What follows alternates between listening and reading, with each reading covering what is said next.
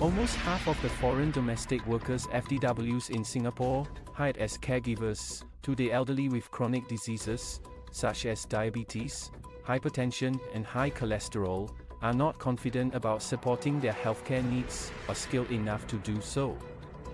Among the 104 foreign caregivers recruited for a local study conducted by SingHealth Polyclinics SHP, 45.5% and 40% of those who were needed to carry out blood pressure and blood glucose monitoring, respectively, lacked the confidence to do so.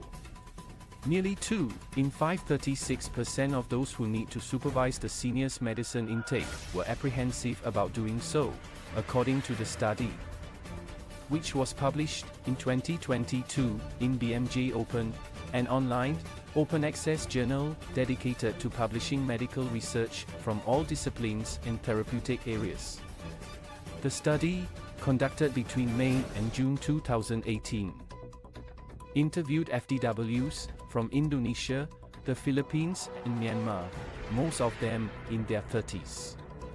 The average age of their care recipients was 81 years old. The interviews were carried out at 4 SingHealth Polyclinics, Bedok, Bukit Merah, Outram, and Tampines. Clinical Associate Professor Tan Jayap Chuan, Director of Research at SHP and Vice Chair of Research at the SingHealth Duke NUS Family Medicine Academic Clinical Program, said, poorly managed chronic diseases can lead to complications and morbidity. To prevent that, and deliver competent elder care in a rapidly aging population, there is the need to train FDWs in the necessary skills to care for our elderly. He added, with the findings, we are exploring the options of how we can empower FDWs to better support the older Singaporeans. Currently, it is not really systematic when it comes to the level of competency of these helpers. To do so, a polyclinic-based training workshop has been developed to empower FDWs with knowledge and skills to perform geriatric care tasks. It will be piloted at Eunos Polyclinic in late 2023 to early 2024. Singapore's population is aging rapidly, with the proportion of citizens aged 65 and above increasing to 18.4% in 2022.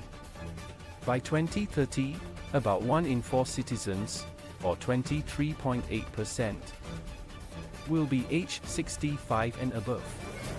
For many families here, FDWs are usually hired as additional family caregivers, with almost half employed for the purpose of looking after older family members, apart from managing household chores. The boundary between care work and domestic tasks is usually blurred, and over half of domestic helpers do not have geriatric care experience or formal training. But families hire FDWs, despite concerns that the latter lack proper training in caring for frail older adults. They are selected solely on their profiles provided by commercial hiring agencies, including nationality, age, and previous working experience. Here, the evaluation of their competency in providing geriatric care is lacking in the hiring process, Professor Tan said. Ms. Ong Kim Wai, a nurse clinician at SHP Tampines, said that in her 19 years of work at the polyclinic, close to 30% of her patients were accompanied by at least one foreign domestic caregiver when visiting the polyclinic. Ms. Ong, who is also the main author of the research paper, said that although the FDWs in her study were aware of healthy lifestyle practices, such as cutting down on salt and oil intake, using whole grains, and the benefits of exercising, most of them still need specific training in performing health-related tasks, such as giving medicine and monitoring blood pressure and blood glucose for the elderly. The study revealed that almost half of them were unfamiliar with the use of measurement devices, possibly due to the lack of related training. The more knowledgeable the FDWs were, the more they are confident in accomplishing the healthcare-related tasks, which will ultimately benefit the patient, she added. When his domestic helper of 8 years retired and returned to the Philippines in 2021. All Mr. Fabian Lim wanted was an FDW who was reliable to take care of his mother's daily needs, while the rest of the family was at work. His mother, Madam Kao Wat Neo, 68, had a stroke 12 years ago that weakened her right side.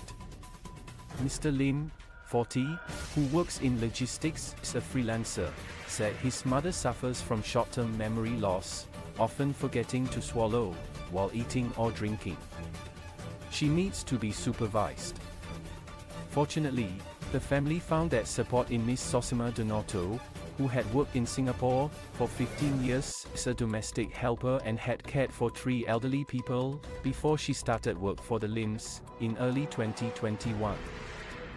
Miss Donato, 46, a Filipino, whom her employers fondly call Susie, takes care of Madam Kao's daily needs, including logging her blood pressure 3 times a day, managing her medication, massaging her arms and legs, and supervising her during every meal to make sure she does not choke.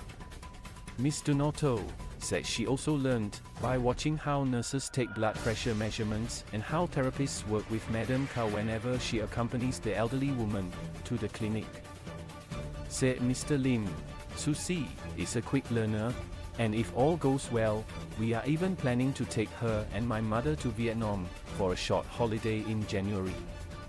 Miss Donato hopes to learn more about how to take care of Madam Kao, whom she addresses as Mummy, and is looking forward to attending classes, should the workshop be held on weekends when she gets her day off.